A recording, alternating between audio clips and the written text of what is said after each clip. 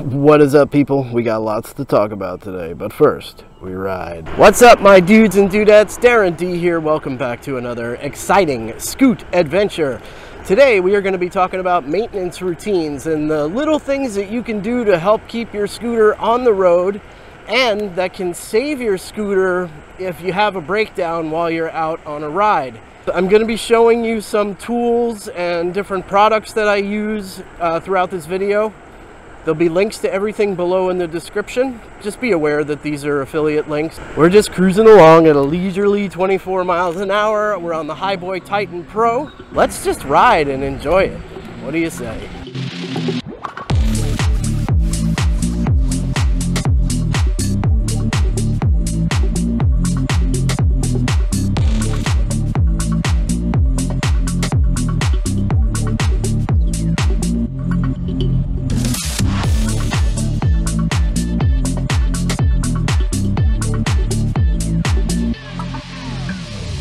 Just got hit in the leg with a large flying insect. Something just hit me that was big enough to hurt. That was one hell of a bug, whatever it was.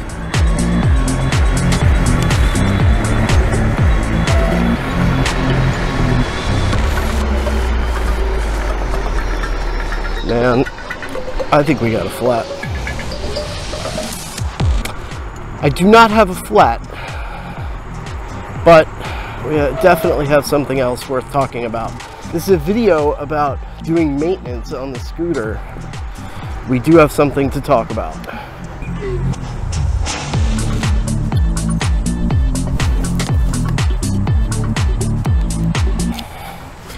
You know, I don't know if I would consider this very convenient or very inconvenient, but considering we're going to be doing some talking about scooter maintenance today, it's just a dumb luck situation that we've got a little bit of a maintenance issue that needs to be addressed right now. Like I was saying before, a few turns of an Allen wrench can be the difference between you having the best day of your life on your scooter or it breaking down and suffering what they call in the industry a catastrophic failure, which typically means a wheel fell off and you fell off and your head and body were separated from each other, and then there's a lot of insurance liability issues.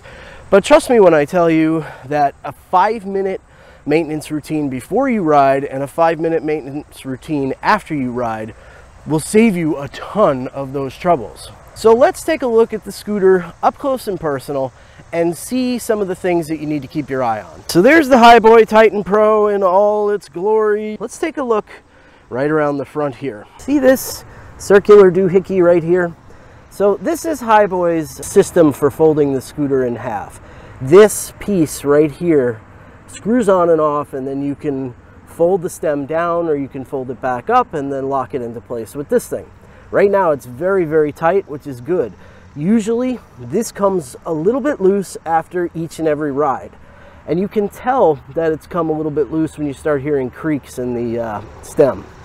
So just checking this right here, making sure it's as tight as it can go before and after every ride will save you a lot of headaches. Got a little grommet there where the wires are feeding through. That's popping out a bit. I'll have to take a look at that when I get home. So this is important. Check this before and after every ride. Now take a look. Here, here, here, here. Your scooter is held together by screws. Screws do a really good job of keeping things together. However, they also have a tendency to vibrate themselves loose. Vibrations are the enemy of screws. As you are riding and you are applying pressure to the screws with your body, with your feet, the road, bumps that you're hitting, etc., those screws are going to start to rattle loose. So it is absolutely essential to carry one thing with you at all times. Carrying 2 sizes of Allen wrench with you is all you will need to make sure your Hiboy Titan Pro stays together and you don't suffer one of those catastrophic failures. Just take your number 4 Allen wrench here and just give each and every screw a quick test. Oh, look at that. It's turning. Look at how much that one's turning. Now I just checked these after the last time I rode. But look, vibration, pressure, the enemy of a screw. Now I know what you're thinking. Why don't you just put some Loctite on those screws and then they won't come loose anymore? That's actually a falsehood. Screws that have Loctite on them definitely will still come loose over time. Maybe not as frequently, maybe not as dramatically, but they will still come loose.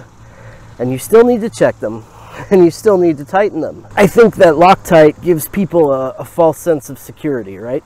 Like, I don't have to worry about this because I put Loctite on my screws, so therefore they won't come loose. Wrong. On the Hiboy Titan Pro, in particular, there are a number of screws that are very difficult to reach. And I think this is the case with every scooter. You know, so those are the ones you really got to pay attention to. Because if it's hard to get to, you're going to be like, I don't need to check it. And that's going to be the one that comes loose on you. What I was specifically referring to a few minutes ago was my back fender. My back fender is actually very loose. I didn't realize that, but when I had repaired my tire the other day, apparently I didn't screw it back in tight enough. Ugh, bugs. Oh, these are a different size. If you notice here, the screws for the fender are actually a different size. Now, before I was saying carrying these two Allen keys around with you is enough. Another tool that I always carry with me, in fact, I never leave the house without it, is a good multi-tool. Now, this particular one is a Gerber. This one was issued to me when I was in the Army. I've had it ever since, so it's very, very old. Once you start carrying it around with you all the time, you'll be like, how did I ever get by without this? So without having the right size Allen wrench with me, let's see if we can tighten this fender just with the Gerber. I think there's very likely to be a tool on here that will work for that one size smaller Allen wrench. This will do for now. It'll probably stop wobbling so much. So Allen wrenches and a multi-tool, two things not to leave the house with. Better that you find something loose when you're not jumping off a curb than when you are. Now let's talk about tires. All tires are going to go flat sooner or later. You're going to run over something, you're going to get a puncture, you're going to blow the tube inside them, and they're going to go flat on you. If your name happens to be Richie Rich, you can buy new tires, no big deal, right? And have them replaced. But if you're not Richie Rich and you want to kind of make do and get some use out of the tires you got, you have to be able to patch them. That brings me to one of the most important pieces of kit I think you can have if you have a high-end scooter, and that's a product called slime. So slime's a really cool product, works amazingly well to fix tires. What you do is very simple. You find the puncture on the tire, you remove the nail, screw, whatever it is, right? You then open your tube of slime. Well, the first thing you need to do is rotate the tire so that the valve is up towards the top. So let's do that. Let's rotate the tire so that the valve is near the top. There she blows. We take the cap off the valve.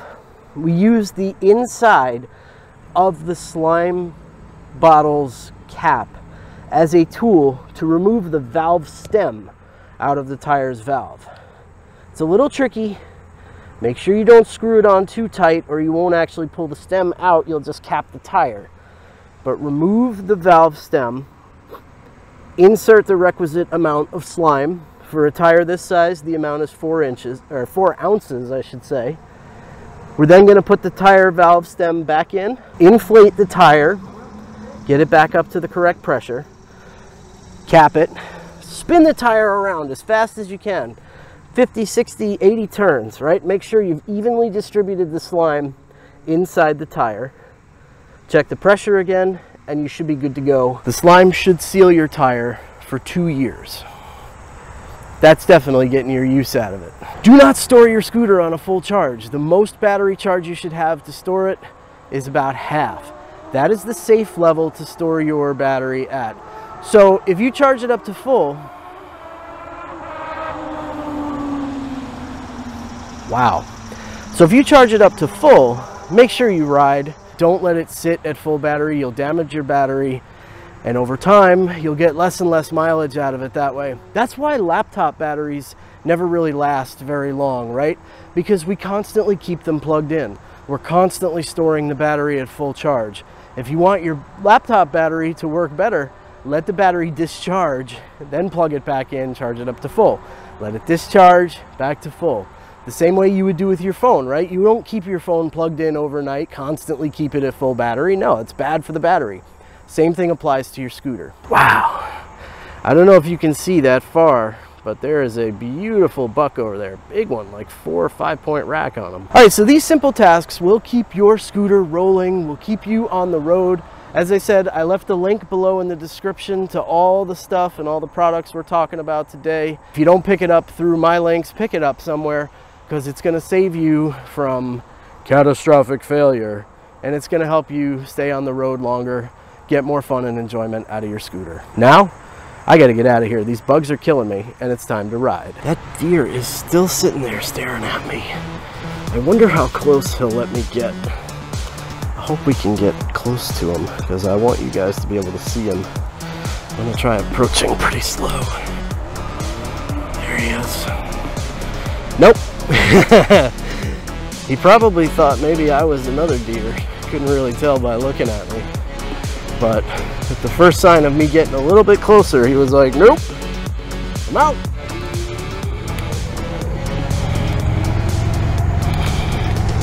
It's decision time, ladies and gentlemen. And this is a tricky decision. We'll have to make a choice if we're going left or right. And if we go left, there's a way to get home on much safer side roads. But it's a long ride. I think we have more than enough battery to do it. So that's definitely the way I lean. Or I could turn right and I could risk getting myself killed in a lot of really nasty traffic. I think we're going left, no doubt about it. Left is the way to go.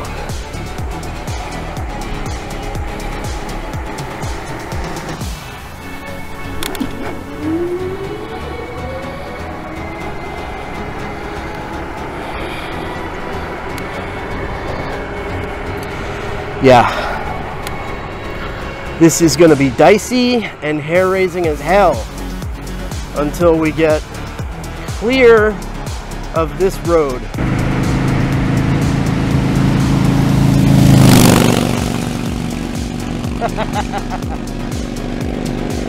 You know he did that 100% on purpose. Trying to scare the bejesus out of me, and it would have worked too, except for the fact that I could hear him coming a mile away.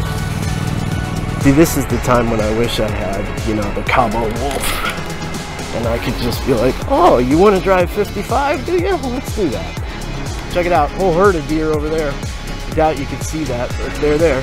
When I think back to Basking Ridge's origins, you know, in the Revolutionary War and before that, this is what I think it looked a lot more like, you know.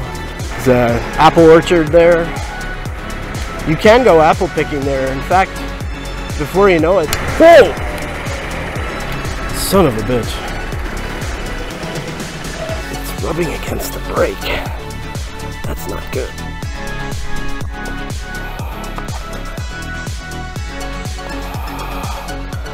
I mean, that ought to keep it out of trouble there, but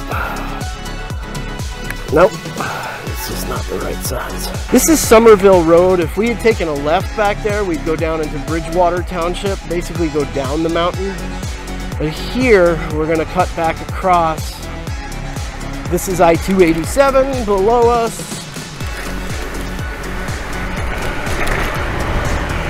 Woo, I was hauling ass across that bridge. It's like, why is the front tire coming off the ground?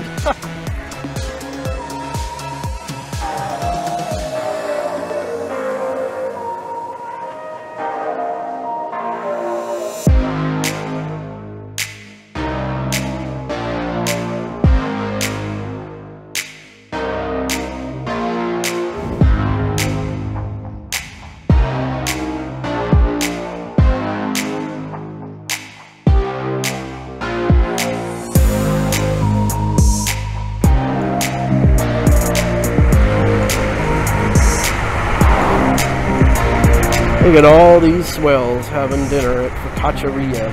Very nice restaurant. The food sucks. The prices are Manhattan prices, and the food tastes like, I don't know, Newark or something. Oops, this is the wrong parking lot. I wonder if I can get through. Nope, they got a fence up. Son of a gun.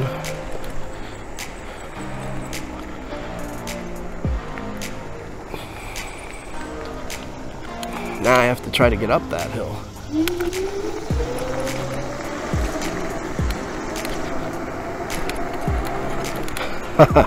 That which would have been impossible on the Segway. Impossible, unthinkable. It was no problem.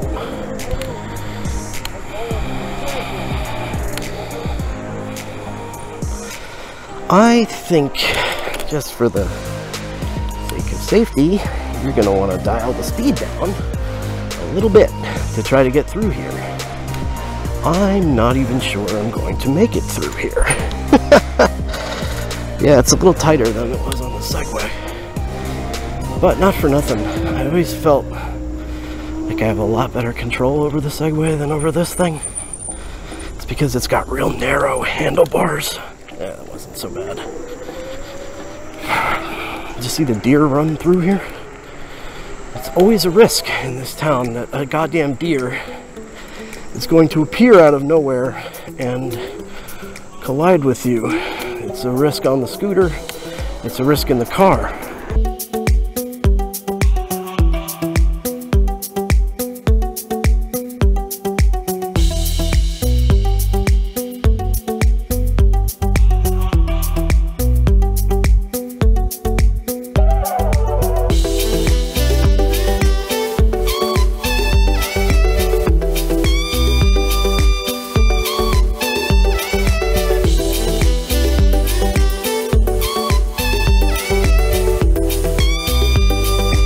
Ooh, that was fun.